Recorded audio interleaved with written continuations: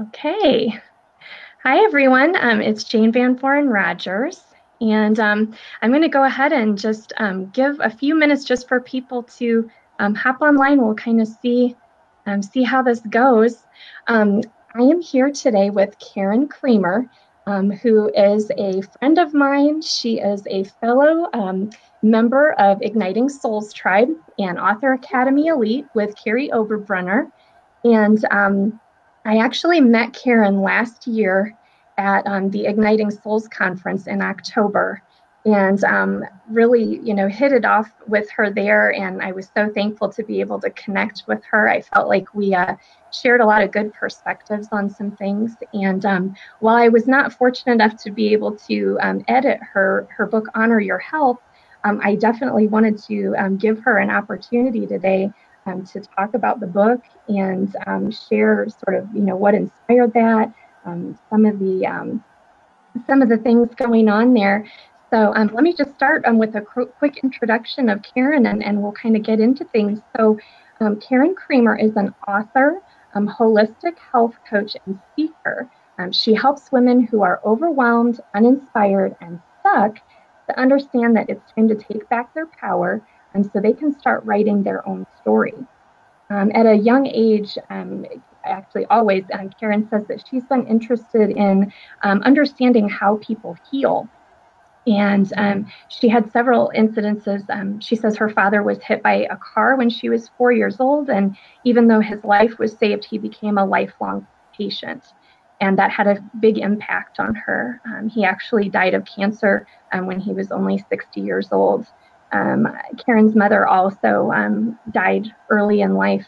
And Karen, as a result, decided to become a registered nurse to try to understand healing and sort of get on the inside of those medical situations. So she kind of discovered that the traditional medical model is often more interested in not necessarily in healing, more in kind of keeping people sick. And so she wanted to explore some different ways to approach health issues.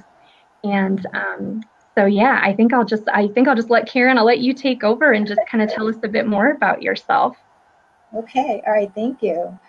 Um, so yeah, it's ironic actually that I became a nurse because my father, as a result of what he went through, hated hospitals.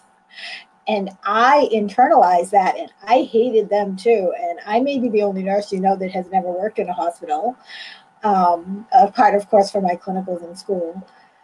But what was happening with my dad and later on with my mother was that they were being good patients, and now I think of them as sheep, okay, because we follow the rules, we go to our routine physicals. If we don't feel good, we go to the doctor. Here, take this prescription. Here, have this procedure, have this test, and you kind of get sucked onto that conveyor belt. And medicine today is really big business, and it's for profit. And so what happens is that there's kind of an underlying agenda there, because if you get well, they lose their customer, so to speak. Yeah, absolutely. So, and a lot of the treatments and medicines and things that we're offered come with their own very real risks, and in the form of side effects and unknown effects. And I found over and over, people don't know, in some cases don't even know they should ask questions. And if they do think of that, they're not sure what to ask. And medical terminology is like, a foreign language. So people can be hesitant to say to a doctor, wait a minute, I never heard that word before. I don't know what that means. Could you spell it? And I coach people, tell them to stop. Ask them how to spell it, because you're going to do hopefully your own investigation of whatever it is that's being proposed to you. So anyway, it was occurring to me, just as I went through my own stages of life, things would happen to me and I would go to the doctor and I would in many cases not be any better, and in some cases be worse off. And so I started thinking, particularly after what happened with my mother, what if there was another way? Absolutely. What if there is? Once you ask the question, opportunities and things begin to show up that you notice that you didn't see before, because you weren't looking, or you just never even thought that there was an alternative to chemo, for example, and your doctor sure didn't tell you, most likely. Right. And so, just to use that example, to stay with that example, so with my mother, she died at the age that I was when I wrote the book. So I am now a year out, living longer than she did. And I started thinking as that 55th birthday approach that, she never got a chance to live after that age. And, wow, it was so profound. Like, what can I do, kind of with all these extra years that I presume that I have, to kind of maybe help other people in the same situation know that there are other options, feel empowered to even make those often unpopular choices. Because I'll tell you, if you decide you don't want chemo and your family doesn't agree with that, it's a lonely place to be. I mean, it really is. Yeah. So, so I started thinking about that, and I decided that I would write a book and I would tell the stories of what happened to me and others, what their outcomes were, and try to help people see that they can take their power back with their health. Here are some ways to do that, to feel empowered, and to know that really their healthcare providers are their partners.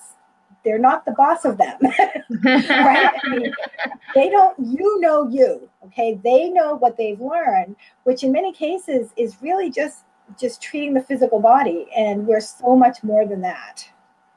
And so, holistic healing, what I love about holistic healing is it really does encompass everything, body, mind, and spirit. It's not just what's going on with you physically, because quite often it has its roots in other things. Well, and I do have a sense sometimes that, sorry, I'm getting an echo here. I can turn my volume down. Are you getting an echo on your end? No, I don't hear it. All right. So I do get the sense sometimes that I think, as you say in the book, and using your mother as an example, that I think there's often the perception that, like you say, when you're diagnosed with something as serious as cancer, that a lot of times people immediately go to that traditional therapy with chemotherapy, and there's the perception that if you don't embrace that traditional medical model, that you're not fighting. I think you kind of make that point in your book. And so how can people overcome that when they decide to maybe try alternative therapies, whether that's, nutrition, acupuncture, some of the things that you mentioned in the book, Reiki, yoga, how can people sort of set their family's mind at ease that it's like, no, I am fighting this, I'm just fighting it in a different way? Well, maybe they can, and maybe they can't bring their family on board. And so often, I'll just say, we as women, we're so busy taking care of everyone else that we're always an afterthought. Even for ourselves, we're an afterthought. And when you get a diagnosis like that, boy, that is a sign that something in your life has to change. It really is. And if you, in my opinion, it really, really is, because everything you've done up to this point, you're finding yourself where you are now. And if you continue, I mean, it only makes sense if you continue doing everything you've been doing, you're going to continue to get what you're getting. And if you don't want that, then you may have to make an unpopular decision that is unsupported by your family and maybe your friends. But what you'll do is you'll begin to form a new community. And hopefully those people that mean so much to you will become part of your new community.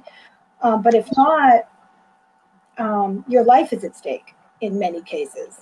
You know, your life is at stake. Are you going to take back your power, value yourself enough to say, you know, this is what I have to do because I want to get well? And so, so with cancer, again, we're still talking about that, just to keep using the same example. If that were to happen to me, what I would do is take a giant step back from the typical sort of treatment that will be recommended, and in some cases very fast. You know, appointments start getting made for you maybe even before you realize that you even consented to anything. Yeah. Take a giant I love, if I can just interject for 1 second, I love how you make that point in the book too, with your mom, how once she was diagnosed, there was no question.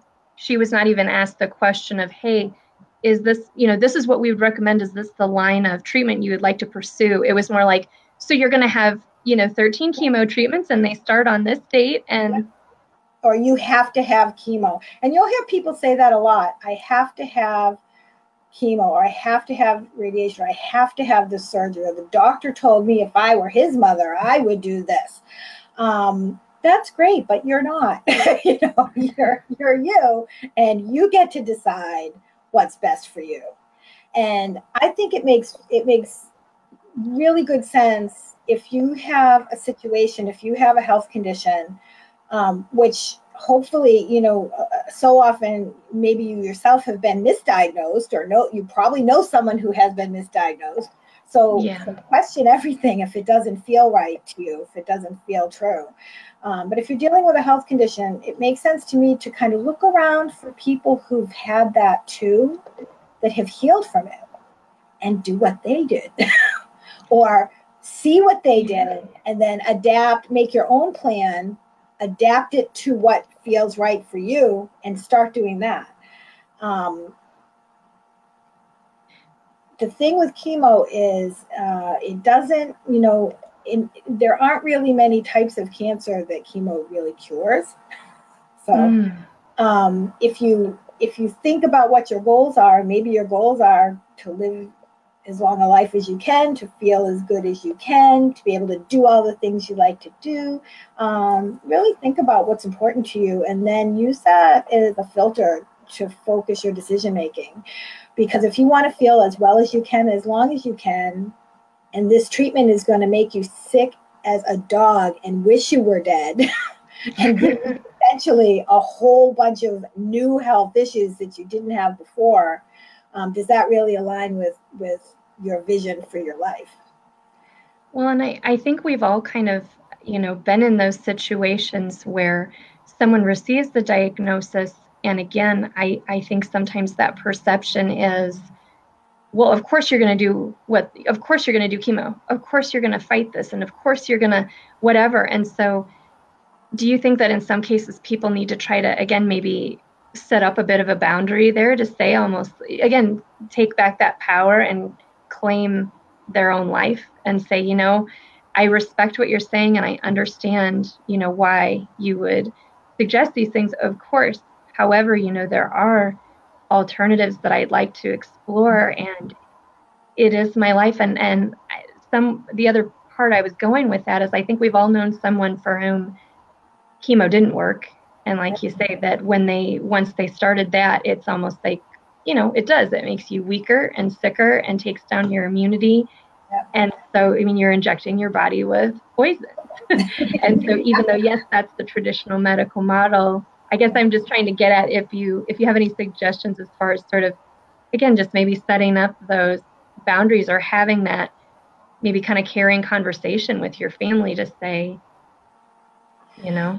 Well, I think so. I'll go back to the situation with my mother, and so there were four of us, my dad and four children, and one of us supported her decision to stop, and three did not, and one was neutral. And so that was actually the opposite of when she started. They all said, you know, you got to do it. And I really do think that she let them influence her decision making. So when she did finally, you know, halfway through say, you know, I'm done, I'm not doing this, people were irritated with her, mad with her, upset with her. But I will say, just in my own example from my own life, that they did settle down, and then after a period of time, supported her on her path, okay, with what she wanted to do. So, and there's, I talk about him a lot, Chris Wark, W-A-R-K, and Chris Beat Cancer. And he talks about that as well, that, you know, at first, no one in his family was on board with him. No one, including his wife. Wow. And again, what a lonely place to be if you're going to start juicing and, you know, whatever it is that you've decided is what you need to do. And nobody is with you. Sure. So what happens over time, again, is either people will fall in line with you because they realize that you really are more important to them than their opinion about what you should do. Or or you're creating a new community of people around you that do get it and do support your right to decide what's best for yourself health-wise. And that can be family, that can be health practitioners, it can be friends. Yeah. But I think it'll be different in every case. So, and there are so that said, I'm sure there are plenty of people that aren't willing to stand up to their loved ones that way. And so it almost becomes the easier road to just get on the conveyor belt, right? And just do what everyone tells you to do.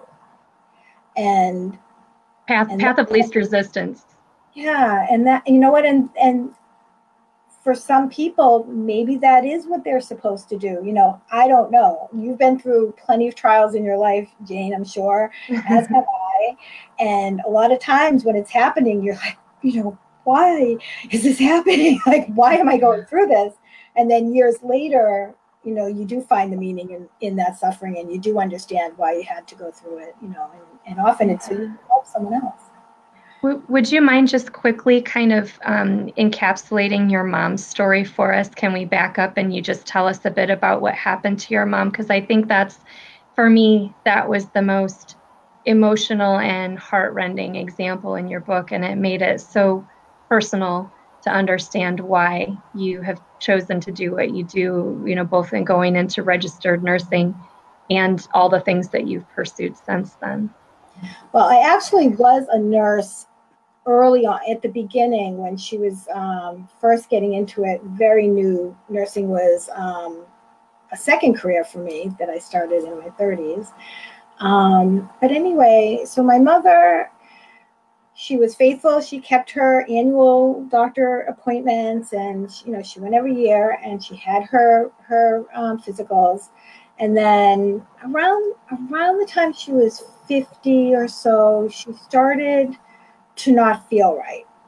And it was subtle in the beginning, but you know, she'd go to the doctor. She had a male doctor, and first he was just telling her, it's menopause, don't worry about it, you know, you're having these symptoms, it's because of that, here, take this Premarin. And Premarin is a hormone that was pretty commonly dispensed to women. At one point, it was like the most prescribed drug for women. I don't know the statistics. I don't know if that's still true. Yeah. But in her case, I'm convinced that is what fueled her cancer and made it so aggressive and made it so deadly so fast. Is I'm sure that I feel certain that the hormone played a role in that. Sure. But anyway, so she's taking Premarin. She's still not feeling well. She goes back to the doctor. She was having a lot of gastrointestinal symptoms. And he said he decided it was her gallbladder. So, well, let's take out your gallbladder and then, you know, that you'll be fine. So she has the surgery. And again, I don't ever remember her thinking, should I do this? Or is this really, you know, does this make sense? Or does this feel like the right thing to me? And, you know, it was decades ago. It was like 25 years ago. but I'll say I don't see medicine's changed very much since then in terms of how we're treated. It really hasn't. Yeah.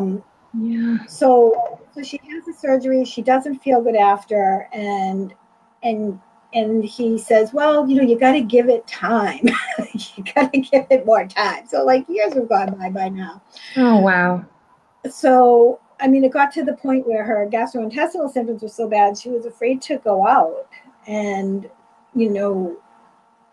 that was a big wake up call for me. And, what's going on here? We're busy living our lives. And, but I'm like, what's going on with you?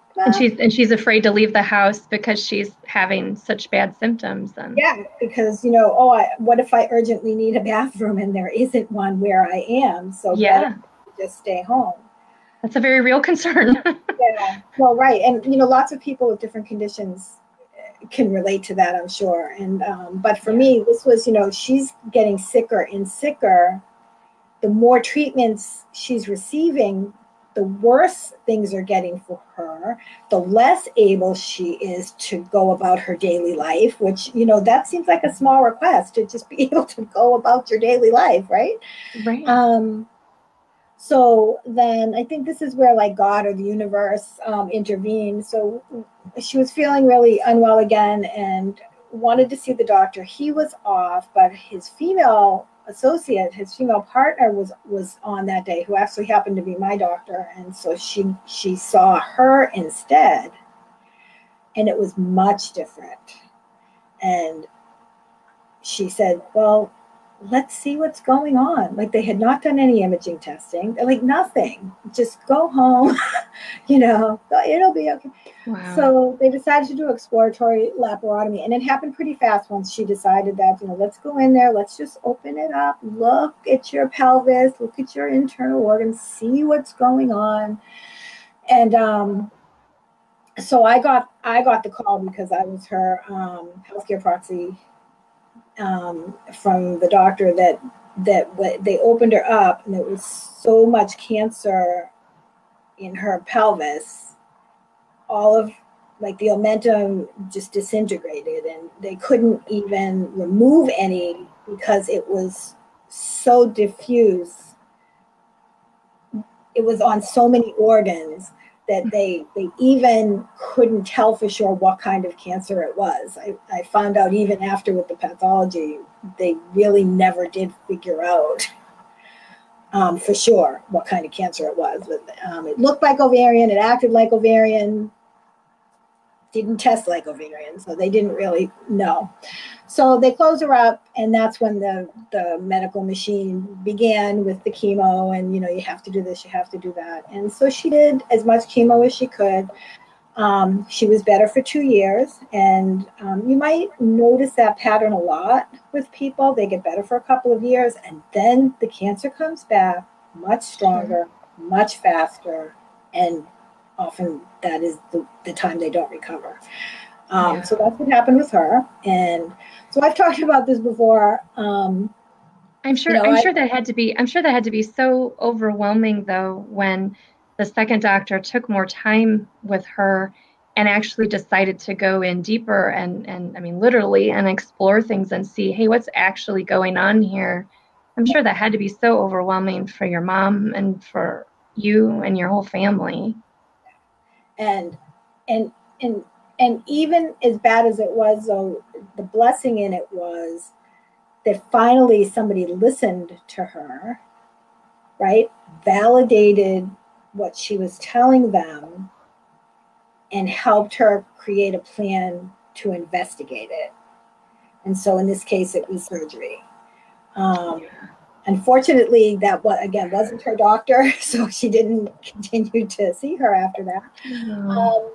She went back to the other one, but people have to do what I guess people have to do what feels right to them. But a lot of times that safer course of action, it cost her life. So taking risks is scary, and making unpopular decisions, not just with your health, but making unpopular decisions with your health is scary. And not everybody will want to do that. And so so, you know, I think that's one thing about my book is that if you don't want to do any of those things, then you know, you got to kind of respect people what they want. And I don't want to force my opinion on anybody, but all I want to do is let people know there is, or even if they can get to a point of asking the question, what if there is another way to treat whatever it is? And if there was, what might that look like for me, right? Sure.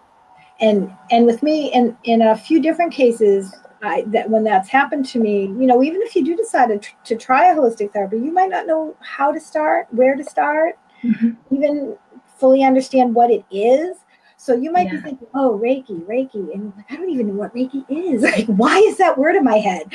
Right. But trust that if you're listening to your, again, it can, whatever you call it, God, higher wisdom, the universe, that still small voice, right? If you're listening to that, it's never going to steer you wrong. Never. So you might not always understand what it's pushing, what direction it's pushing you in, and that might be too strong a word. Pulling, I think, is a better word. If you're feeling pulled towards something or drawn towards something, it's for a reason. And if you're feeling like, oh, oh, and that could be about a practitioner, that could be about a medicine, you know, like you get the prescription, but you don't fill it. Yeah. Why? Something's telling you that it isn't going to be good for you. Sure. Okay? So I loved in the book when you, speaking of Reiki, I loved in the book when you mentioned kind of the, you know, etymological, you know, etymology of that word and how it means like God's wisdom plus life force energy. And I thought that was really interesting to hear that because, again, I think sometimes there can be some unfounded fears around, you know, almost like, well, what is this? This is different. Again, this is maybe more Eastern philosophy versus Western medicine philosophy. And do you have any advice as far as kind of bringing those together, as far as kind of sometimes the Eastern, Western, the more almost spirit oriented versus the more medicine, yeah, doctors, you know? yeah, I think that all can peacefully coexist. Okay, there are benefits to everything. There are downsides to everything. With holistic healing measures, though, generally there really aren't any side effects. There really, most of the time, many of the therapeutic modalities cost nothing or very little. They're not religions, so there is no. Sometimes people think with Reiki that it's a religion or something like that. It isn't. Reiki is universal life force energy. And everything is energy. I mean, physics teaches us that, right? Quantum physics. The lamp is made up of vibrating particles. So are we. And that's, you know, God is energy. The universe is energy. And I'm not a philosopher or anything. This is how I understand it. But there's no battle there between faith and religion and Reiki energy or Chinese medicine, herbs, plants of the earth, you know, that God made. So it's not religion.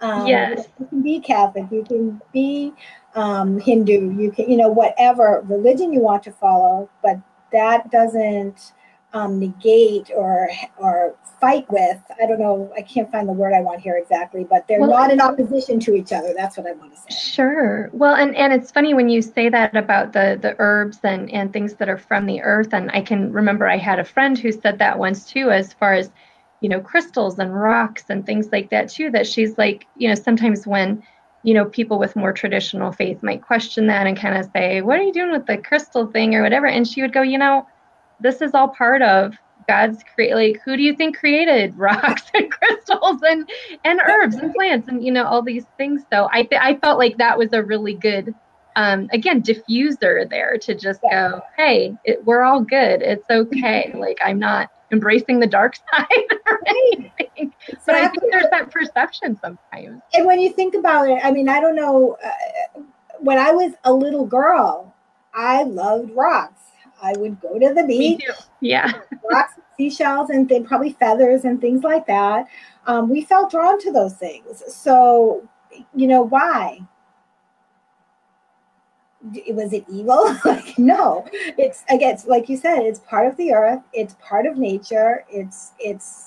They have an energy that can draw us and can help us. So I was just telling somebody this today. So I love rocks. I love crystals. And, somebody was asking me today, I was doing a book signing, and somebody was asking me about crystals. And she says, this person keeps trying to get me to come over and look at the crystals and talk to her about that. And I don't know about that. And I said, here, and I always have rocks with me. I'm like, see this? And she's like, yep. I'm like, this is a rock, right? Oh, I had a different one, and then see this, like here, this is a crystal. It's polished, but it's just a rock. So, and it has an energy like everything does. And so what can be wonderful about something like this is, and worry stones, right? Those have been around forever, but I don't like the word worry. So calming. Meditation stone, maybe. Yeah, or calming, you can really just sort of get more calm and centered by something as simple as that. And some people might do that with scents, like aromatherapy, essential oils, plants, lavender, or I can't pass a rosemary plant or a basil without, feeling it and inhaling the scent. And so all of those things, they cost nothing, and they can really help support your health and lower your stress level. And stress can really, that word is so overused, but negative stress can really end up being the underpinning of a lot of health woes, from high blood pressure to all kinds of things. So anyway, did I answer your question? Yeah, I think so. And I think that actually might help give me, maybe some words to say too, that again, just if that's ever sort of called into question, that as you just saying those basic premises of, everything's energy, everything is a part of, God's creation. And again, it's not wrong to utilize those things if those things are helpful to you. And they're here for us, to utilize. So let's use them. Well, and I was impressed, when I read through your book, that you have so many different examples in your book of things that people can embrace that really seem to be, again, definitely a mind, body, spirit, enriching, kind of practices. I mean, you talk about everything from, you talk about clarity in the book, and you talk about, meditation, getting a meditation app. You talk about prayer. You talk about, EFT, emotional freedom technique, and tapping for those who haven't, heard of that. Mind mapping and journaling, which again, I feel like even as a writer, I've always sort of underestimated that. I've never been a regular journaler. And yet I found more recently, or at times when I was getting up and doing like the morning pages that like Julia Cameron would recommend from The Artist's Way, that again, it really is almost like a brain dump, and that these things will come out that, I'm worried about this, I'm worried about that, or I got this to get done today, but it kind of frees you from just getting those things out on paper. So you talk about that, you talk about Reiki and yoga, and even like collage and vision boards, which again, I haven't done a lot with, but I'd like to, explore more of that, rocks and crystals, acupuncture, humor therapy, music therapy. And it's funny, you also talk about like the one word focus for a year, picking a one word to focus on. I've actually done that this year, the last couple of years. This year, my word has been action for 2018. And so again, that's been helping me sometimes to come back to, get out of your head and don't just keep ruminating about things and not taking a step. Take a step.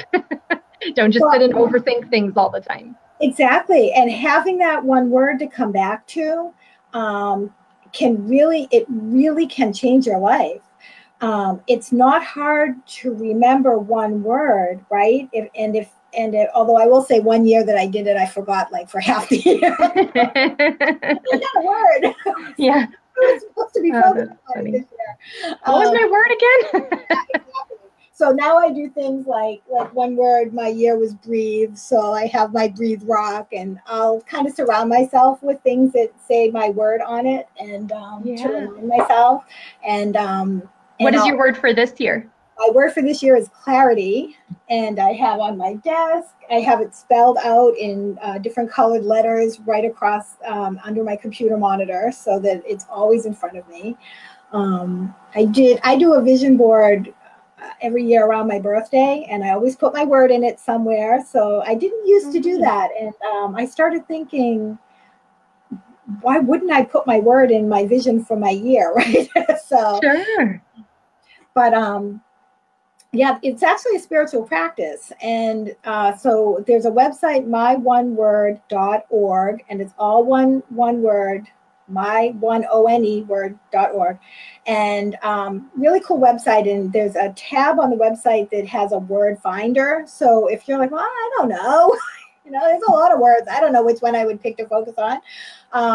What I did one year, and this was actually the year that it really did create the most profound change in my life. The one year that I really didn't pick the word, it picked me.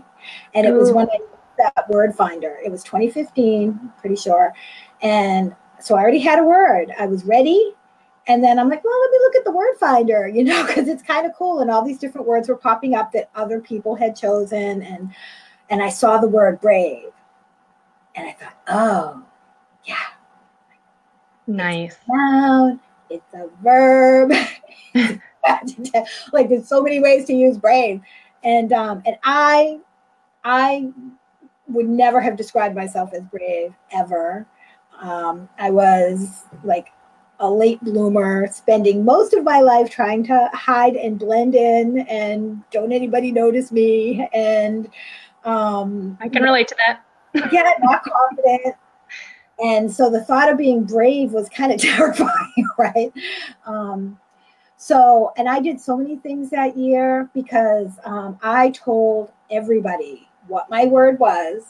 And so whenever something big came up that in a million years I would never want to do, or I would argue myself out of doing, somebody would remind me, inevitably, but Karen, you're being brave this year. Like, if you don't do it this year, when would you ever do it? And so, wow. So good point. Have something as simple as that. Again, spiritual practice, so simple, costs nothing. And those were the kind. I mean, I included a lot of things in the book, a lot of different modalities, healing modalities, but there's dozens more, right? And the more you explore, the more you'll find. And always follow what draws you, even if you don't know what it is. Follow what draws you, because that's your kind of inner compass, letting you know what maybe your next step on your path might be that would be good for you. And and the ones that I included, I wanted to put in things I either had experienced myself as a receiver, like Reiki, acupuncture, things like that, or I had been a practitioner of, like Reiki, or both. So I can give the perspective from both sides of the fence, kind of. I know what it feels like to not know anything about it or what it is, but feel pulled towards it to learn more about it and receive it, and then learn how to give it to others or teach others. And I wanted to focus on things that were low cost or free. Yeah. I'm just going to do a quick recap too, just since we've been talking for a while. So I, just in case people, watch this later, and just give a quick recap. So I'm talking with Karen Creamer. She is the author of Honor Your Health, among other books. And we're just talking about some of her holistic health tips today. Oh yeah, there we go. Yeah, I couldn't. I kept trying to look up what's your subtitle, Karen, on your book. Higher Health: How to Use Holistic Healing to Create a Life of Clarity, Comfort, and Connection. Awesome. Sitting in there. And this book comes out on July 26th, correct? July 26th. Yeah, it's available for pre-order now on Amazon.com and BarnesandNoble.com. July 26th, it will be live party streaming on Facebook if all goes well. Thursday, 11 a.m. to 1 p.m. Eastern Time. Oh, nice. Yeah, what are some of the things that are going on during your live stream? So we're going to have a live interview, and some of the questions I've been collecting from people, I've asked them to post them on my Facebook page or in my groups. Honor Your Health. There is a group, Honor Your Health, inspired by the book. Nice. Please join. And then also I'll be taking live questions from the online audience, and then there's some limited space for people to, local to Southern Maine to come and participate live. And we have some great door prizes that we'll be drawing for the people who can come live, but we also have some prizes for the people online. So that is still evolving. Somebody actually just gave me something today, donated a prize for the in-person one, and it's a beautiful print. Christine Aniszewski, who took my photo from my book, and she donated one of her prints. That it's beautiful. So Karen Creamer, Honor Your Health. The book comes out July 26th. I'm just recapping this just since we didn't maybe get all the title and all that stuff out at the beginning. And again, talking more about holistic health ideas and how you can really, make the most of your health, mind, body, and spirit, and how you can really embrace some different tools. Yeah, go ahead. I'm sorry. And how to take back your power. How to take back your power, take responsibility for your health. And even when we were just talking about the one word focus for the year, I think it's so, like you said, so powerful just to have that one, simple lens to come back. And as you're considering different options for your year, as you're considering different health options, different life options, that when you keep coming back to that one word, and when you mentioned about the collage and the vision boards earlier too, I'm a big Hay House radio listener, and I've heard a lot of interesting examples about how, again, I need to do this because I know this is a tool I'm not utilizing for myself, but just those amazing things happening with people where they put things on their vision board of, again, things and again, I think sometimes people get caught up in thinking, oh, it's just a material thing. It's just selfish. I don't want it to be that. But again, I think it's more almost like the spirit of your life and what you want that to look and feel like. And of course, it can include some material things because we're in the material world. But I had actually listened to a program with Marilyn Aloria yesterday, and she was showing how she had something on a vision board that it included like Adirondack chairs. Mm-hmm. She ended up moving to a location and ended up like someone bought her those chairs because and again, so then she looked back at the vision board and suddenly went, oh my gosh, it's the chairs like that are on this deck that I had. And again, she's like, I forgot that was even in there. And that's one of the great things about collage and vision boards is, like you said, you start arguing, you talk yourself out of what you want, right? So don't do that. And making collage and using images to create a vision for your life helps kind of pull you out of that left brain monkey mind that feeding a banana and use your right brain to create, of what you want. And everything is in the world for us to have. There's no wrong thing, right? There's plenty for everyone. And what you feel drawn to, and don't think about it. You're looking at pictures, you're looking through magazines. Oh, it caught my eye. You don't have to know why. Don't have to know why. Good point. You don't have to know how. Oh, I'm never going to be able to get that car. Why would you argue against the thing you want?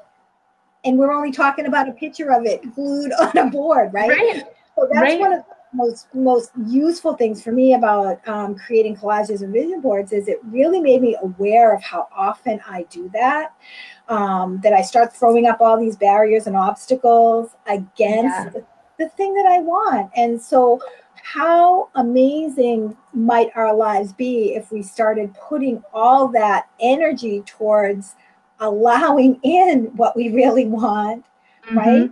For something better instead of arguing against it, you know. And I think embracing, I would love to do the collage activity with my kids as an example. I think that would be so fun to do with them. And again, I think so many times as adults, we get away from that sense of play. Like, say, kids make collages of different things, whether it's animals they like or places they want to go or, whatever it is.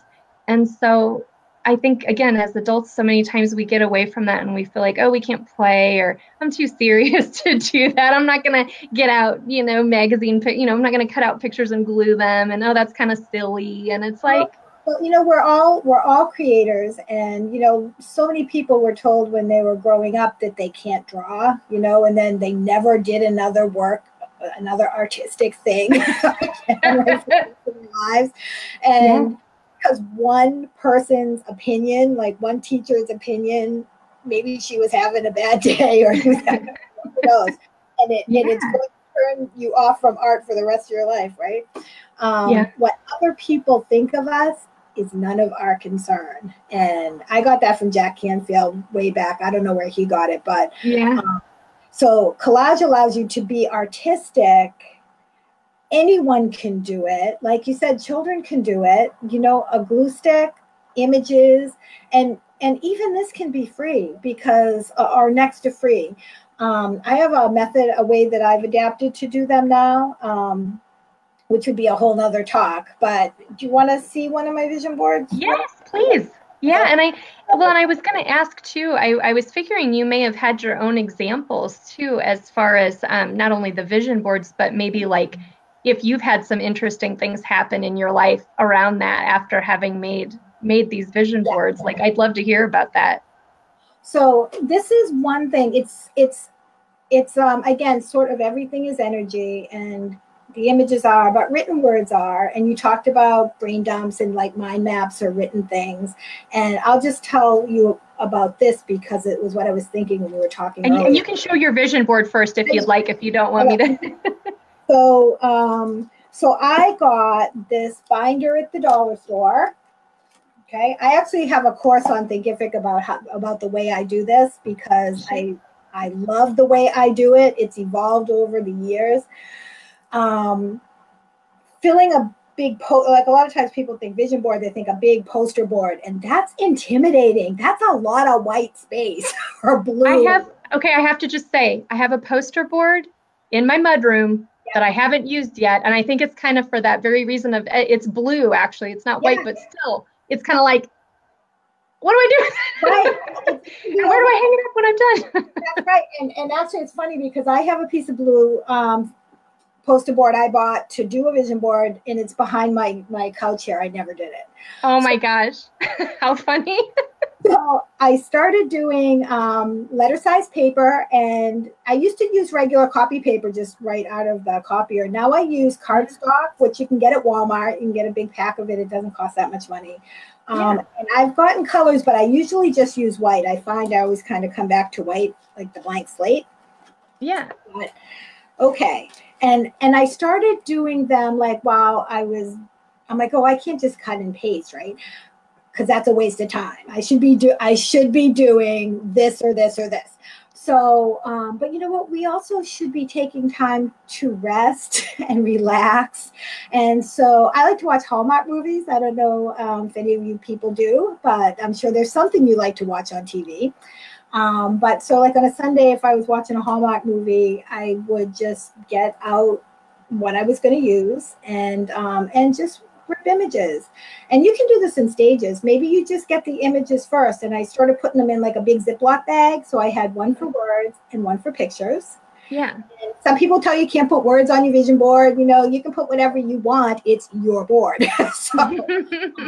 And that's, another thing about holistic therapies in general, don't get hung up on the way to do it, or you have to do it this way. Learn a method and then adapt it to yourself. So that's what I did with vision boards. So let me, I'll show you the one I did this year on my birthday. So I turned 55. Like I said, this was a big year for me because it was the last year of my mother's life, was her 55th year. So I made it on cardstock, and I slipped them into page protectors, and I put them in this binder so I can go back. I'm not showing you this one, but like I can go back and see all these ones that I've done, right? And I can look at, make sure you put your year on your vision board. I can look back at prior years and really see, how it has influenced my life. Okay. Interesting. But I love doing one on my birthday. So this, I'll take it out because I have a feeling there will be glare. But this was this year's. So one thing I've learned is it can be really powerful to put a picture of yourself that you love in the middle of your vision board. This is the first year I did that. I only just heard that from, I think Christine Kane teaches about vision boards. So I said, you know what, I'm going to try it, see what happens. And so I just started putting things on, and things I love and things that make me happy, or, I love owls. I feel like they speak to me lately in my life. So I have an owl on there, and, I love Danny Goki. I love Christian music. I'm a mom. I'm a writer. Here's my keyboard. These are things that are important to me, my roles in life, and also things I love to do and things I want to be surrounded by. Neat. I'm a holistic nurse. I love books. I love dancing. So, crystals. I have a little crystal corner down there. When you've looked back at previous years and you've kind of seen, some of the evolution of that, are there interesting patterns that you've noticed, or things where you can kind of see how something maybe guided you towards something, or like, oh, hey, I put this on there and then that ended up happening that year? Or so one thing was my car. I wanted a RAV4. I'd always wanted a RAV4, and every year I didn't get one, and I had literally, I think, 6 Corollas in a row. Like ever drove. And I said, I'm going to put a blue a blue RAV4 on my board. And it wasn't the exact one that I put on my board, but now I do drive a RAV4, which, that is huge for me. That is a huge change. Sure. But another thing I wanted to say is, so years ago, my husband and I were just kind of daydreaming, and if we moved to Maine, which we have done, what would we want our house to be like? And so we just got a legal pad and just started listing this and this, and these are all the things we would want. And then, like so many things that got put away somewhere and forgot about. And then after we moved, I don't even know how long it was after we moved, but I was going through, I have piles of things. So I'm going through my piles. Me too. On the legal pad. And I was like, oh, look at this. Our dream home, I think, was the heading on it. And I started reading it. And you get that tingly feeling. So and I was like, oh my gosh. I think there were 25 things on that page. And every single one of them was present in our new home, except for one, because it said like we wanted to be on the ocean, but it was still on a river. So it wasn't the ocean, but we're near a body of water. So wow. So things are working for us. They say you have to have that vision board where you can see it. And, maybe, I don't know, you'll have to experiment with that, because I think once the energy goes into it, the feeling goes into it, it's going to work for you. And so I keep mine in my dollar store binder, and I know it's here. And sometimes I take it out and hang it up. I often do that, but that's another thing about a giant vision board, right? Maybe you don't want everyone in your family to see what's on your vision board. Right. Make one a size like this, you know, it's discreet. So you can hang it up, but you can tuck it away too. If, you know, if I you like that. private. Yeah. Um, I like that a lot. And again, I think you make a good point too, that again, it's about that act of creation. It's about that act of putting the, you know, whether you're writing or whether you're posting images or doing both. But it's kind of interesting. I think I tried an app. I downloaded like a vision board app, but I found that it didn't like quite work for me as well because, and again, I had some things change in my life. So then I kind of needed to go back and delete, you know, some pictures and things too. But it was almost like there were just like 9 slots for pictures and it didn't seem to have the power for me. And maybe it's just because it's electronic and not physical. yeah, Um, but you're not using all your senses in the same way. yeah, but I know what you mean. And I think I've heard people say that before too, that again, like you say, it doesn't necessarily have to be like posted above your desk or your living room wall or anything like that, that you can do this. But like you say, it's more setting that intention that then it's like you Yes, set the intention, you create, yes, you, like you say, you're trying to, you know, attract these good things into your life. And so then, and I think, like you say, so many times we get caught up, and I know I get caught up in the how. Well, how am I going to get from point A to point Q? yes. And it just seems so impossible. But again, it kind of gets you out of that feeling too of like, I don't have to worry about the how. I'm just going to trust that I'm going to put this out there and we'll see what happens. Exactly. This or something better. And you don't know, you know, the power that's going to have or what it might bring your way. And you can always revise. You know, like if you say, oh, you know what, I thought I wanted this, I didn't get it yet, but you know what, I really don't want it anymore, so maybe that's why I didn't, and so it's not going to be on your board the following year, or you know, whatever. So. Well, and I also love just talking about Maine for a minute. I know I can just tell from your writing and whenever you speak how much love you have for Maine, where you live, and the ocean. And I was really struck by that example in your book when you seem to talk about, again, that kind of that concept of like, let's create a life that I don't need a vacation from. Like, let's, you know, because you had given that example that you used to live in Massachusetts, and that you and your husband and family would go to Maine like every year on vacation. And so, and then what happened after that? So we thought, you know, well, when we retire, we'll move to Maine. So we started thinking that that was going to be the plan, and then after, you know, more time went by, we're going back and forth. You know, there's times, there's moments in your life when you feel like things sort of screech to a halt, and they're just like forever in your mind, like captured that moment. We're driving home, and I turned to my husband, Bill, and I said, you know, I really wish we were staying here. And he said, I do too. And I said, what if, and again, that what if, right? What if we moved here now instead of waiting until we retire? What if we moved here now? And we're like, why not? Right? Yeah. They told me. And so it took a couple of years, and I'm not going to say I didn't have white knuckled moments, because I sure did. But well, I love in the book, Karen, how you also describe that as soon as you let yourself ask that what if question, that the more logical part of you immediately went, nope, here's all the reasons we can't do that. Here's all the reasons it won't work. I don't know the how, all that. And so I love that example because, again, I think it's so real that, again, we all sort of ask those what if questions, and then it's like you kind of get scared, and then you go, but it can't work. There's no way. I'm not even going to entertain that. I'm not going to get excited about it. It's not going to happen. So how did you overcome that? Yeah, well, I just started thinking, okay. So I had that little mini meltdown, right, about all one.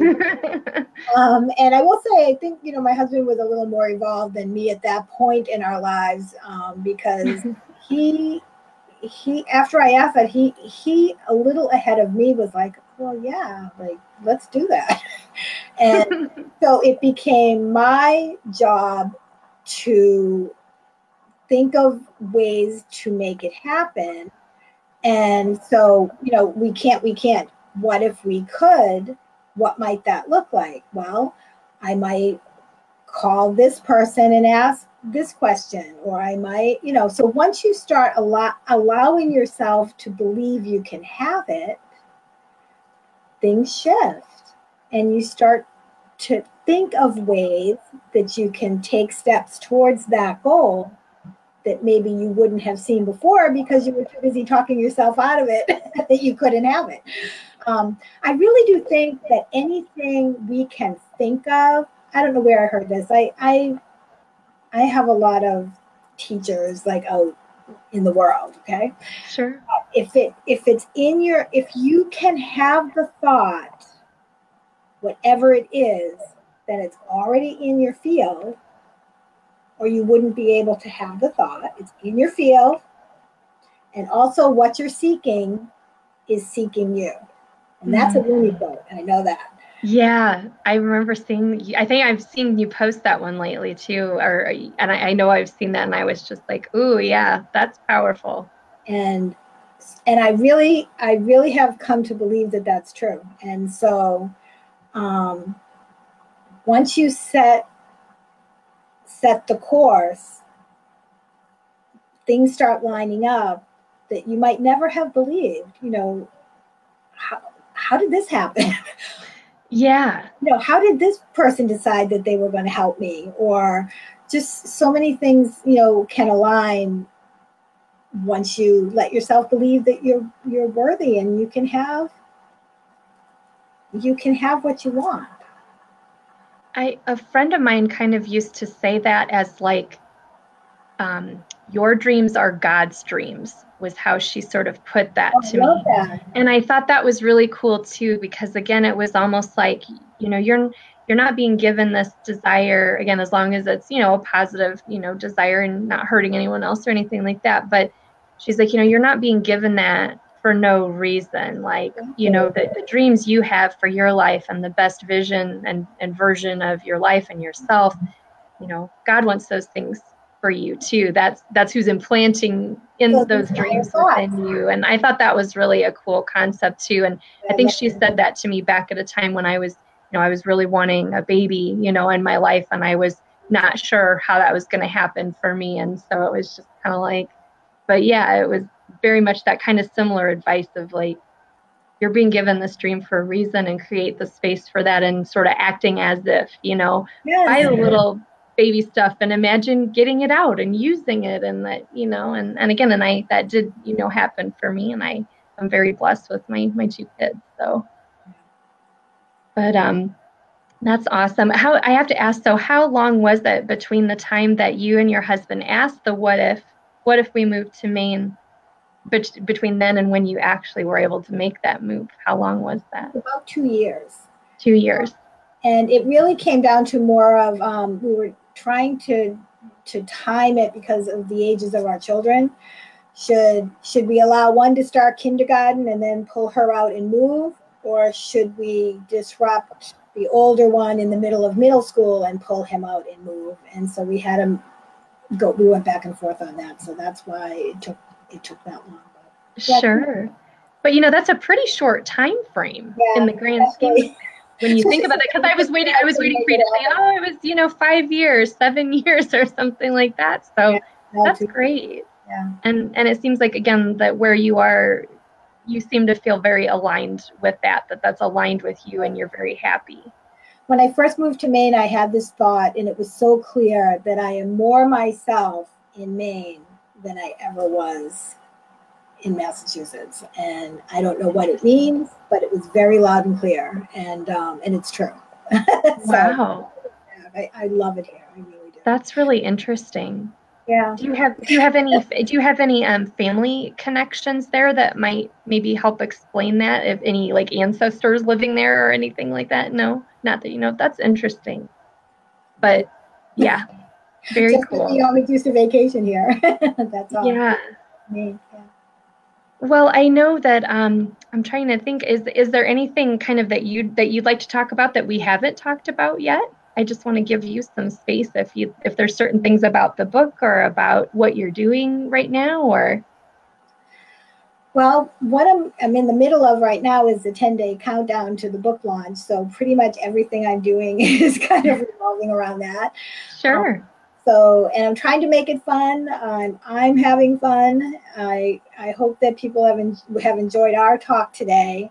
And if anybody has questions, I don't, I can't really see from my view. I don't know if you can, Jane, but if anybody has any questions, they could post them, and either, you know, if we see them, we can answer them, or, you know, after the fact, we can go back and look and see. Sure. Yeah, we've had a couple of viewers pop on and off while we've been talking. I don't know if maybe we're just not catching people at a good time, but hopefully we can share this, you know, after the fact, and maybe get some get some more comments and feedback. But yeah. So let's see. I know that one thing I was really struck by in your book was so of course, you know, talking about your mom and talking about the influence that had on you as far as, you know, your mom's illness and how that was handled and her passing. So you had talked about how your mom passed on Leap Day, February 29th, 1996. And you said, you know, that you could see that in your mom, because then it's like, oh, well, you know, we'd only have to be sad once every 4 years and have to sort of relive that date. And just when you said, you know, maybe for the first time in her life, she put on her own oxygen mask first. And that just brought me to tears. I mean, it was just like, oh my gosh, that's so powerful. And again, and I think such a testament to moms that, of course, you know, you don't want your children to be sad and all that, but you just said a lot of really powerful things around that. Thank you, Jenny. Well, and I hope, you know, as difficult as that time was and everything that she went through, you know, I think that if it turns into something good, in that it helps sort of light the way for others to know that there, you know, again, there is another way. There's another way to approach it. You can be brave. You can take back your power, and you can be the boss of you. You're the expert on you. See what feels right to you, and make your decisions, you know, from that place of kind of, you know, from that heart-centered place where doing what feels like the right thing, even if it's the unpopular thing, putting yourself first. And Sure. And, you know, you can't give from an empty well, right, as they say. So you have to give yourself that time. And so anyway, so that's one thing. And just in general, I think that because the medical industry has become such big business and it can be so intimidating, that anything that allows you to be in charge, to kind of be driving the car instead of being the passenger, is a good thing. And so anything that makes you feel empowered is going to make you feel more confident. That's my thinking. And the holistic health measures that we have been talking about, I put my book over there when I got the vision boards. You know, nothing's right for everybody, but I hope it'll get you thinking. And if there is something you've been sort of toying with the idea of maybe even becoming a practitioner of, not only experiencing as a client, that you'll pursue that. And so, and take good care of yourselves. That, you know, that's the most important thing. Yeah, that sounds great. And I just appreciate your time. I'm getting that weird echo again. I'm not sure why, but I also love, though, how I know that, like you said, this is a really powerful time for you as you were writing and releasing this book, to make that connection with your mom's age and your age, that it's like, well, now I'm the age that my mom was when she passed, or now I'm past the age that my mom was when she passed. And can you I love that comment that you share in the book, that it's almost like, well, you know, of course, when bad things happen, you know, and we lose people that we love, we always, you know, question why. And I don't know if you can speak to that a little bit, but I felt like you came up with a really interesting insight there. So there are times where I feel more despair about it than others. Grief is like that, as I'm sure everybody knows. And so one time I was feeling, you know, particularly upset and sad, and, you know, thinking about her life, her whole life, and what she went through and how it ended and how terrible it was. And I was talking to my friend Barbara, and she said, and I'm paraphrasing, but it was really one of the most profound statements I think I've ever heard, and it was that she had to live the life that she lived so that I could live the life that I'm living. And at first, it just sort of, I listened, and then I heard it.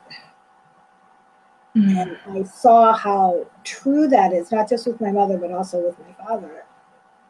How true it is that I would not be doing what I'm doing now had they not lived the lives that they lived. And so, I still wish that they had a better time here on Earth, the two of them, while they were here. I feel like they had just very difficult and often, really terrible things happen to them. And that don't make, how do I make sense of it? I couldn't make sense of it. And then that kind of, I don't understand it really, but I understand that. And someday I'll understand it all.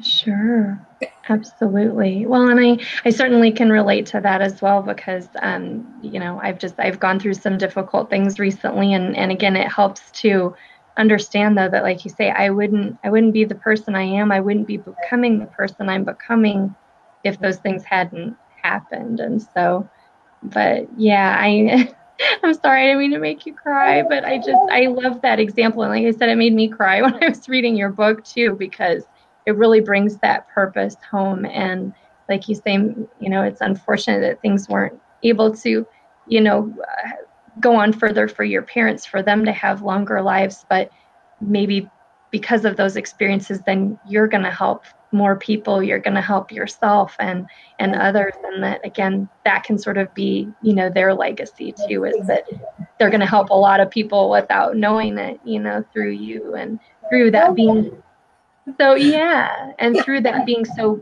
personal and so passionate for you, that it's like, I don't want other people to go through this. And if they do have a doctor that is rushing through things with them, because again, doctors are rushed and they don't always take the time, with us that we really need, that if somebody is just sort of shooting from the hip, that then maybe you can either look into things further yourself, you can choose a different practitioner, you can explore some of these, alternative medicine options and alternative healing, and, that you can explore those things. Yeah, empower yourself. And so go say the name of your book again, and hold it up just so then that way we know.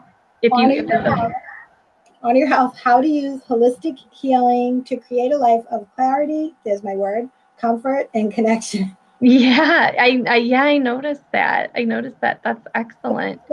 So I just have to tell you, my first book, One Brave Thing, brave, that was the word that the year before, brave, and that made it the title of this book. The second book is different. So What If BB Stays with Stephen? Don't have my word in there, but that was kind of a different kind of a book. So, but I just realized while we're talking that 2 of my 3 books, my one word for the year, made it into the titles. So see the influence that your word can have, like in ways you don't even realize. So, well, and I also think it's so impressive that you're someone who's actually done the NaNoWriMo, for anyone who's familiar with that, the National Novel Writing Month, and that has actually propelled you toward getting your books written. Yeah. Structure is your friend, or my friend anyway, with writing books, because the whole rest of the year, at least for me, writing takes the back seat. Everything else comes ahead of it. But every year in November, writing comes first. So thousands of brave souls commit to writing at least 50,000 words in 30 days, and that's National Novel Writing Month. It's free. NaNoWriMo.org is the website. You sign up, and you're part of a community. And we talked earlier about creating a community of, like-minded individuals that are on board with what you're doing and are doing the same thing themselves. So with NaNoWriMo, it's writing. And yeah, you can, at the end of 30 days, you can have your first draft of your book in your hand. So yeah, I highly recommend it. It works for me. I've done it for like 7 years now, and I have more books written. I'm going to publish a book every year. So that is so awesome. And I so admire your dedication on that, because I admit I've signed up a couple of times, but I've never really committed to doing that hard work. Or I tried to commit, but then you have to tell everybody that you're doing it. You have to tell everybody. And then you have to say, you're not doing the dishes, you're not doing the laundry until after you write your 2,000 words that day, or whatever your word count goal is. Everything else comes after. It's only a month. It's 1 month. You can do anything for 30 days, Jane. And I'm excelling on that in some areas, but I know that the writing is the one that I really need to, again, it's like, okay, so if you say you want to write this book or these books, you got to start working on it. You got to commit, in smaller chunks. You got to commit every day to be doing something. Or at least for 1 month out of the year. Every day for 1 month. And then you have the whole winter to edit it, and to get it. Well, I love that Blitz method works for you, because again, I've always tended to be that sort of Blitz method worker, that I'm the person writing the paper the night before. That was me all through college. That was me. Yeah. Oh, thank God I'm not alone, or it's not just me, because sometimes I feel like, oh man, like I'm the only one that's still, like, other people have outgrown this and I still haven't, and I'm still like that sort of last minute worker that but I have a supervisor right now at my day job who has actually said, like, but like, your work style is your work style, and like, embrace you're probably not going to change that a lot at this point. So maybe that might work better for me than I think, if I simply, commit to that and then set that, that word limit. Well, no. Right.